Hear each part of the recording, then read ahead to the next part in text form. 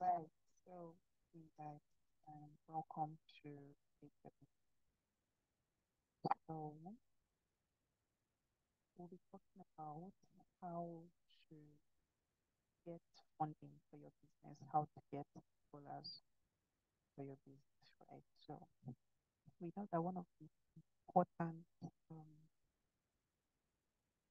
most important things that is required for any business that you want to start um, after you have the idea, after you've worked on your business plan, money, everything. Oh, I want to know. Okay. Uh,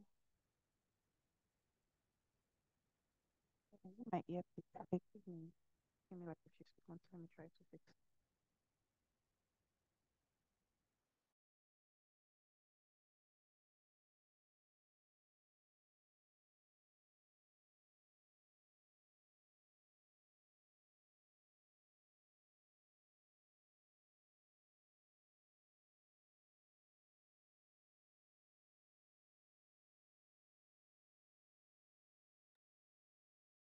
How about now? Can you hear me now? Is it slow? You can check the chat box.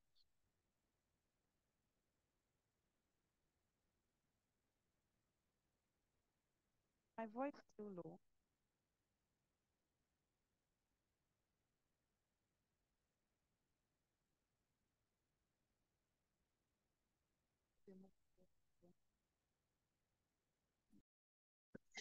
Is it better now or is it still low?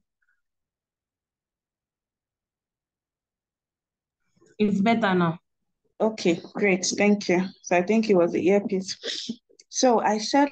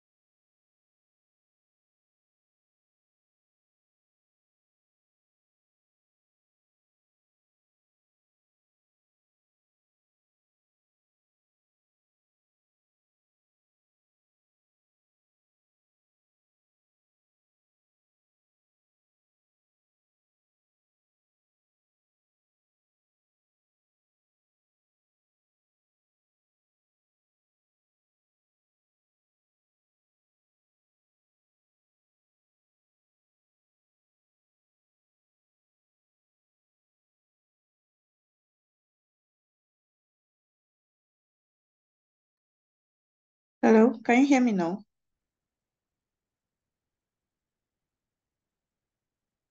Aminat,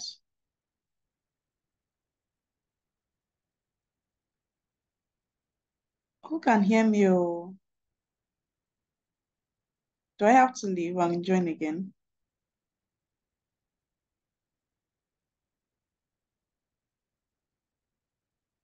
Okay, great. Thank you. I just want to make sure that um it's being captured. My voice is being captured by the recording, right? So I said the first thing you need to work on is your mind. You need to work on your mind. You need to work on getting rid of any limiting mindset. Okay. So first you need to accept you need to accept that there are opportunities out there for you, the opportunities that you can take advantage of. So you've heard of people that are winning grants, people that are winning funding, you know, people that get different angel investors, for example, for their businesses, but for some reason, you just think or you just believe that it cannot happen to you. You feel like your business is not um qualified enough. You feel like you don't have the numbers, or for some reason you just believe it cannot be you, right? That's one thing you need to get rid of.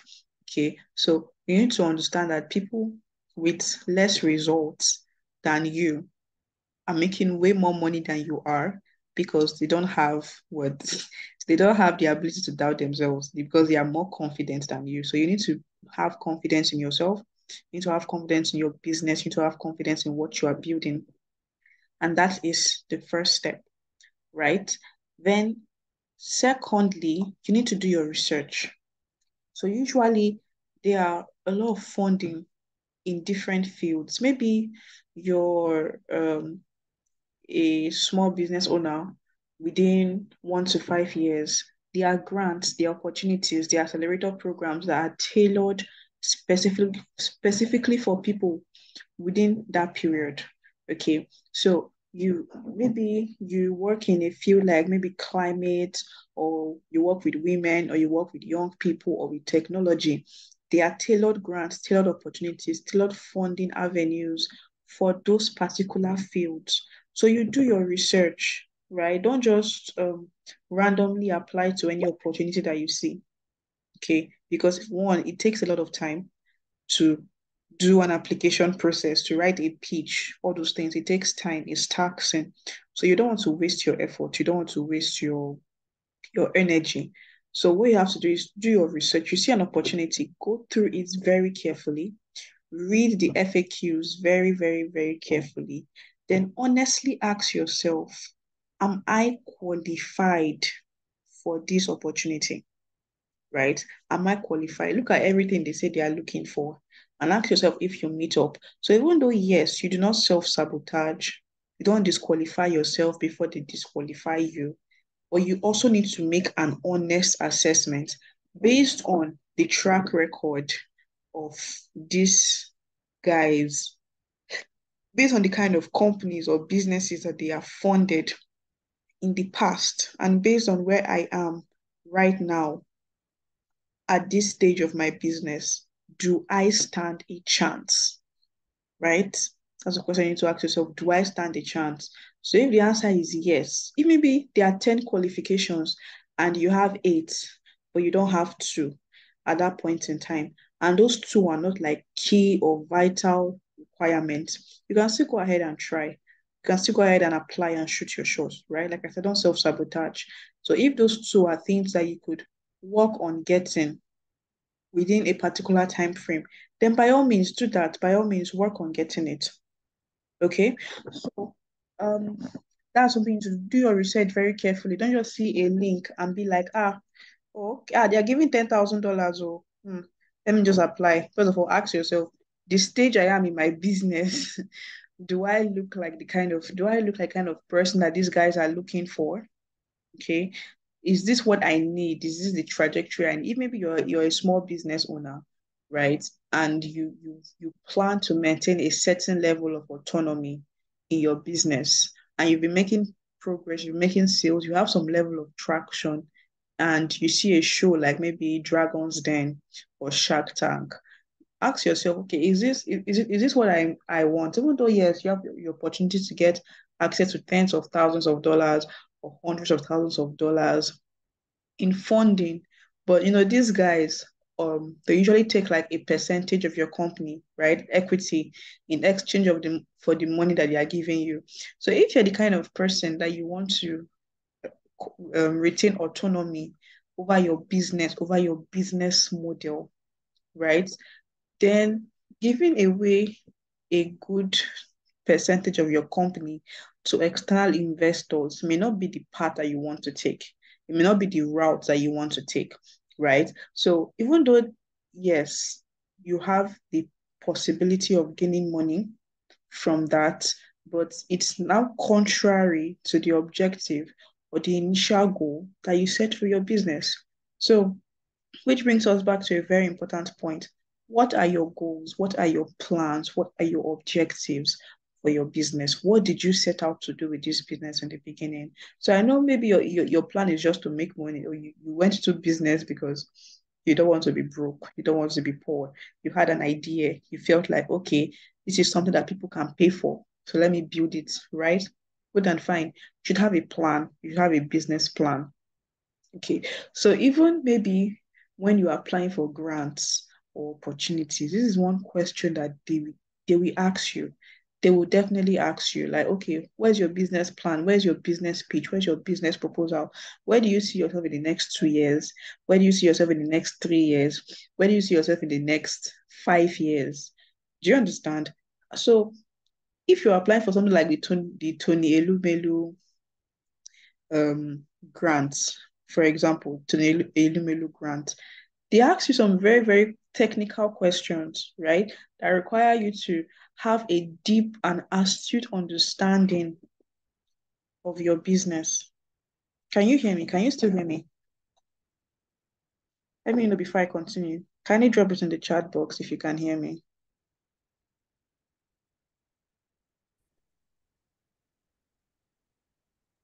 Can you hear me? Oh, Kelvin, the line is breaking. Is it better now? Yeah, it's better. Okay, thank you. So you need to have an understanding of your business beyond the surface level, right? So, like I said, first of all, you have to accept that it is possible to win thousands of dollars in funding for your business. There are a lot, believe me, a lot of opportunities out there. And the people that are winning it, people that are winning it, they don't have two heads, right? They don't have two heads. Their businesses may not even be as good as yours, but they just have the confidence to put themselves out there, which is something that you must do. So, but you need to know your numbers. You need to know um, exactly where you are at every stage of your business. You need to have an elevator pitch. So let's just assume you have a business, you have a small business that you run, and you happen to just be in the same room with someone that has the opportunity to invest 10 million naira into your business. All you have to do is convince them, like they are willing, right? They are open to the idea of investing. They have the money. They are open to the idea of giving it to you. All you have to do is convince them to show them why they should invest in you. Will you be ready right now to make that pitch? Like I just give you a call, like, Kelvin, there's somebody I have. He has 10 million naira. He's looking for a business to invest in. I want to send you his number so you can call him and pitch to him. And you have 10 minutes to pitch to him and 10 minutes to convince him. Is that something you'll be able to do? Right? Do you have the stats? Do you have the numbers? Do you know what investors want to hear? Do you have a structured business plan? Do you have a trajectory? Like because these guys, they would want to know, like, in the next 2 years, in the next 3 years, in the next 4, 5 years, how do you plan to make money? How much money do you project that you will make, especially from what you're doing right now? They want to see the numbers, right? So if you're the kind of business owner that you've not been recording data in your business, I would advise you to repent. Okay, repent and change. So from today, start recording your data. You should know, like, oh, okay, what is the average number of customers I get in a month? What is the average number of sales I get in a month, right? In a quarter, in a year. oh, how has my business grown over the past 6 months, over the past 8 months, over the past 1 year? Because when you're applying for grants or when you're pitching to investors, it is this data and it is this number that we convince them to give you their money, right? So you can't just stand in front of them and be like, oh, I have an amazing idea. I believe it's going to change the world. Oh, I'm very passionate. I'm very passionate. I'm very passionate. There are a lot of passionate people out there who start businesses and they fail. So the percentage of businesses that fail every year is a lot. It's astonishing, right? So they also do not want to waste their money. They need to be able to see that, okay, these guys know what they are doing, right?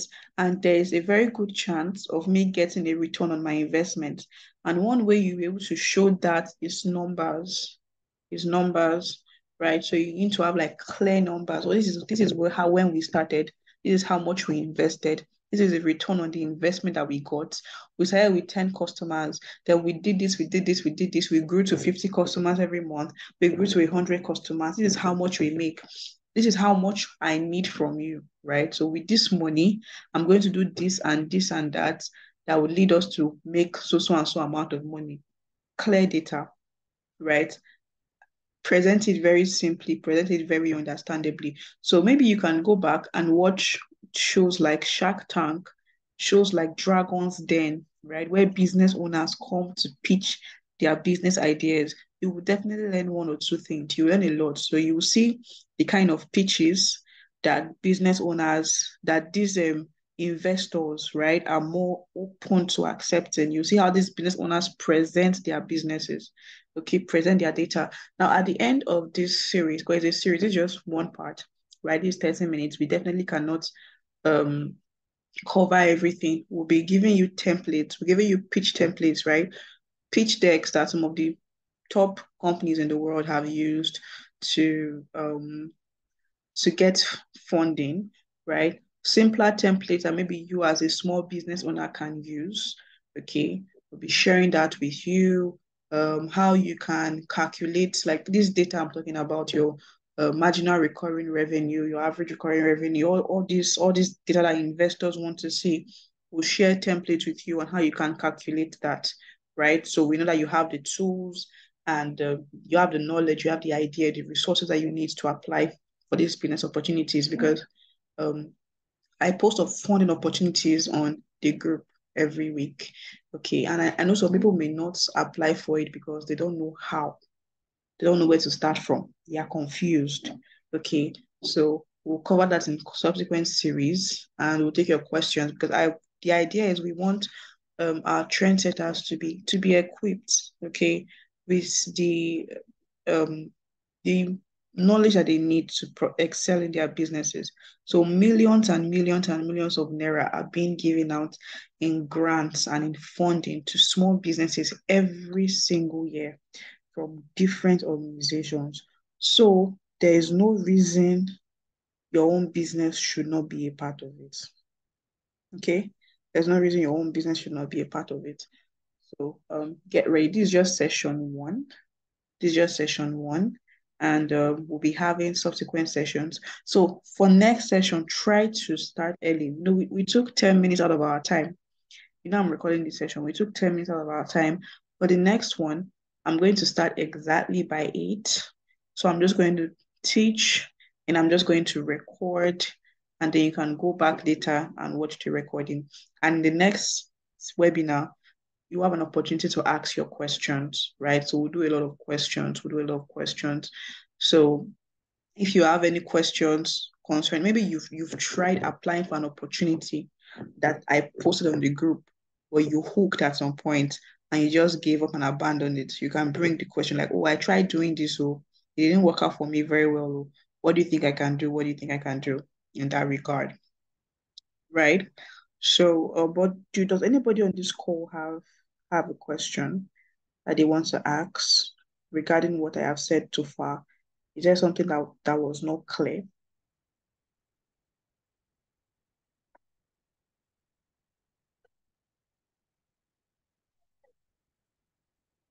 Amina, do you have a question? Eunice, Kelvin, do you have a question?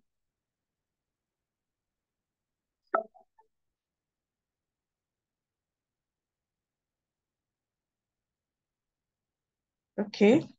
So Kelvin said he doesn't really have any questions at the moment. So this is just like I said, it is just like a part one. This is just a um to lay the foundation, right? So the next webinar will go more in depth into it.